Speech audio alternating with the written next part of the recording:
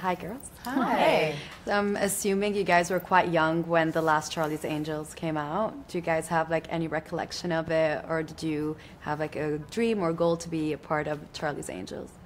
Oh yeah, we all watched the movies, right? Yeah. I don't think I'll ever forget Drew Barrymore like tumbling down that hill, and then the way the boys react to her, like standing up naked, and then her cut to her and like I can't remember if it's like a Slipknot or like a weird like World Wrestling T-shirt, but I'm like, you're so cool. That was me watching you guys yesterday. So, how important is it for you guys to be part of a movie that really highlights like women empowerment, and also women supporting women, especially in a time like now? We need each other, and that it's like such a good feeling when you find your clan, and then you realize that it's actually like not hard to find, and that we're everywhere. That's what the movie does. That's sort of modernizes.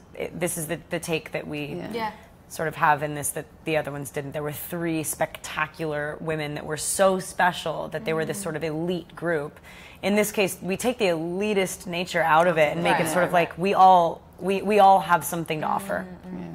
I mean, I got out of the movie wanting to call my friends, like, you know, we have this, we got this, we need each other. Exactly. Like, what we wanted to achieve. So it worked. Yeah. I wanted to ask you as well, I'm sure you got some like physical training for this because the fighting scenes were very impressive. Do you think there's like a correlation between physical strength and being a powerful woman? Can be, but not necessarily. I think Elena pretty much sums that up. I think.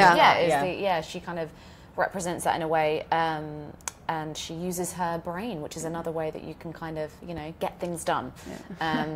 Not to say that at the end of the movie she then goes through a rigorous training regime, but she's. I like that. I like that. Also, I get to kind of represent, like Kristen was talking about, anyone being an angel. I think Elena does kind of represent that idea that anyone can be, you know, and she represents the audience a little bit, and you see the movie through her eyes, which is really fun as well, and a lot of screaming. You know, she's never seen a gun before, so that was really fun to play with that.